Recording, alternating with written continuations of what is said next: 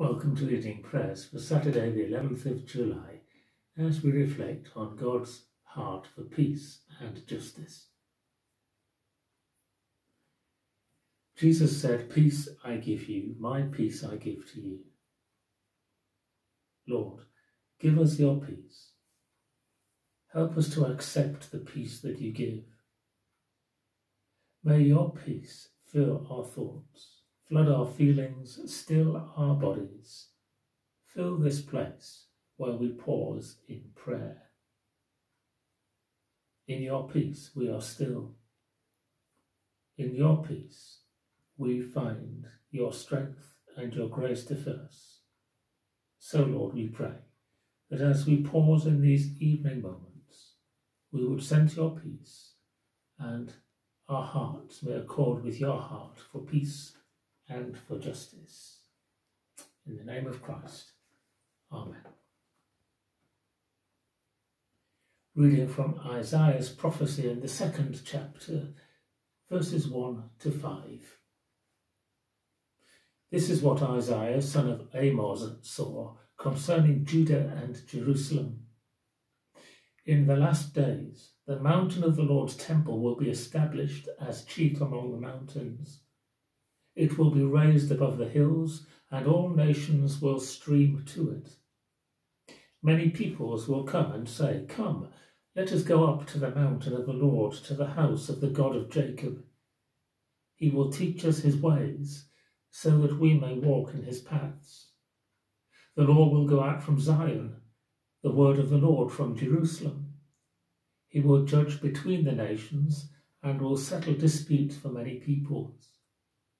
They will beat their swords into plowshares and their spears into pruning hooks. Nation will not take up sword against nation, nor will they train for war any more. Come, O house of Jacob, let us walk in the light of the Lord." The prophecy of Isaiah is a prophecy which spoke to the people of Israel, to the 12 tribes of the nations, encouraging them to live in ways which reflected God's heart for peace, harmony, companionship and justice. It was a long-held prayer of many of the prophets who came after Isaiah, right up until the time of Jesus, who lived out what it meant to see those prophetic words put into practice. So we're called to listen to the word of God as we hear it in Christ and as we sense it by the Spirit, and in so doing seek to live in his ways of peace and harmony, justice and truth, that our swords may be plowshares and our spears pruning hooks. In other words, living out peaceful lives and encouraging others to be drawn into the peace and the heart of God. We do so as we live out our lives of love, rooted in the love of God in Christ. And our prayer, let love be real.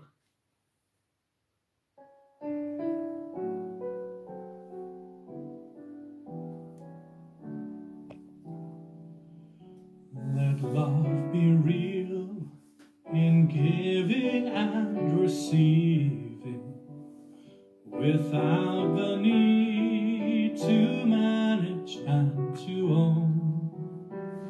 A haven free from posing and pretending, where every weakness may be safely known. Give me your hand along the desert pathway. Give me your love wherever we may go.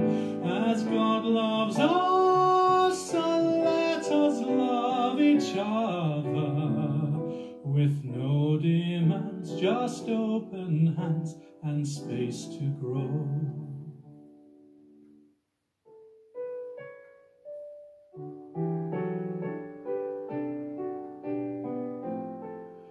Let love be real, not grasping or confining, that that strange embrace that holds yet sets us free, that helps us face the risk of truly living and makes us brave to be what we might be. Give me your strength when all my words are weakness. Give me your love in spite of all you know.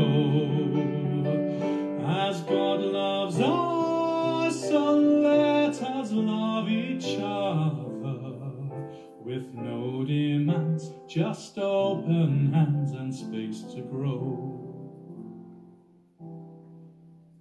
Let love be real, with no manipulation, no secret wish to harness or control. Let us accept each other's incompleteness and share the joy of learning to be whole.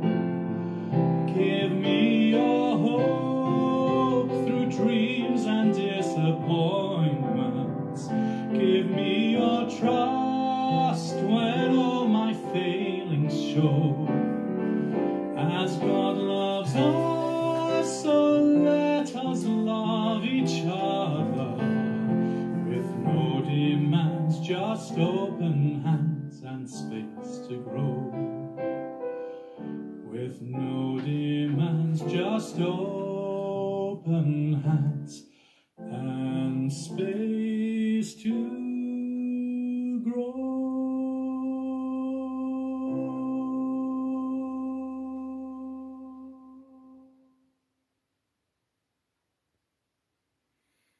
Where there is justice, there is love, and where there is love, there is the fertile ground for peace.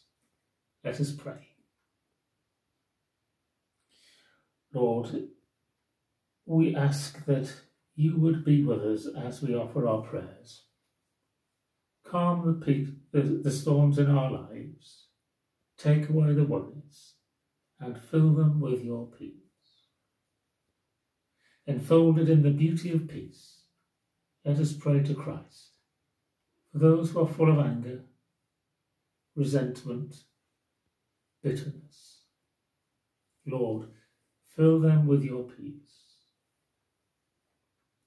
For those who feel pressured, overworked, unappreciated, Lord, fill them with your peace. For those who feel burdened with guilt and who long for forgiveness, Lord, fill them with your peace.